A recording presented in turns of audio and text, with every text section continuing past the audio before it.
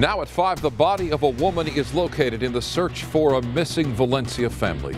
President Trump is lashing out at former FBI Director James Comey as excerpts of his new tell-all book reveal bombshell details about their short-lived relationship. And tonight, the Dodgers take on the first-place Arizona Diamondbacks live here on KTLA 5. Good evening. I'm Micah Ohlman. And I'm Cher.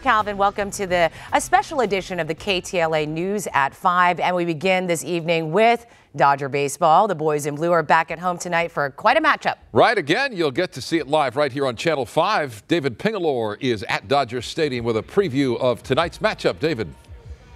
Oh, good evening. Yes, a beautiful evening here. And, of course, you're going to see the game right here on KTLA 5 along with our partners at Spectrum Sports Net. Hey, and just like 2 weeks ago when I was here, why not bring him in?